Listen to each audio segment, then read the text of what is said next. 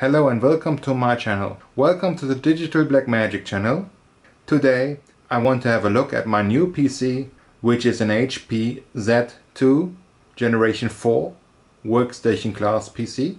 It comes equipped with 512 GB of NVMe storage, a Core i9-9900 and 16 GB of DDR4 RAM. I'm going to upgrade the PC with 3 additional SATA SSDs, 2 of which will be added via the normal bus and the third will be slotted in a PCI Express slot. Additionally, I will add an Intel 10 Gigabit card. The model is a X540T2. Now let's have a look on the other side of the computer. This is the flip side of the computer. Below the power supply you can see 2 audio jacks and 2 display ports. Near the bottom of the computer you see regular USB and an Ethernet jack. Let's have a look inside. This is a very clean design from the inside.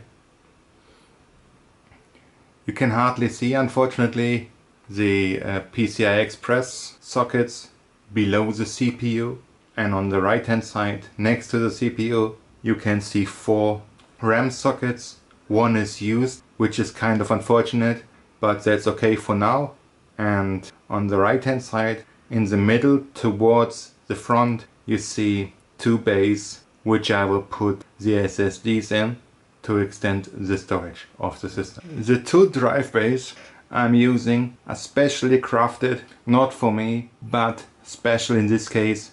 It fits into the bracket which is standard for the 3.5-inch hard disk. So the goal is to put them into the brackets you can see just in the right upper corner of the picture. The Samsung SSD is a used one and the SanDisk is factory new. Both are 500 GB. This is the Intel Server NIC dual port 10 Gigabit. I'm kind of curious how easy it will be to integrate it into Windows 10. This is the SanDisk SSD mounted on the PCI Express card. I will leave links to the items at Amazon for you. I will now complete the computer and will come back to you once everything is mounted.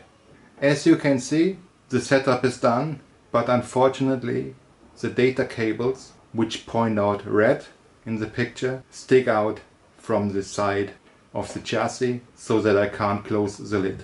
Therefore I will need to get new angled cables, which then allow to use the chassis as designed. I also added the Intel network card in the X16 slot and the PCI Express riser for the SSD in a little slot below that. I've not tested the machine yet. I will do so and come back to you.